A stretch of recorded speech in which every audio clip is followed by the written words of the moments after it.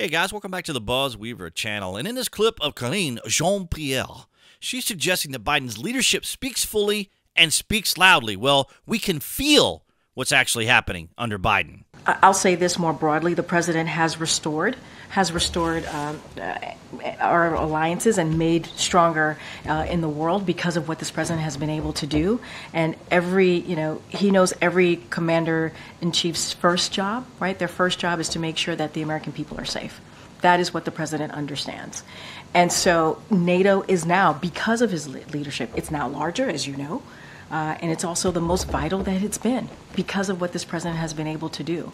And I think this president's leadership speaks fully and speaks really loudly with our closest allies.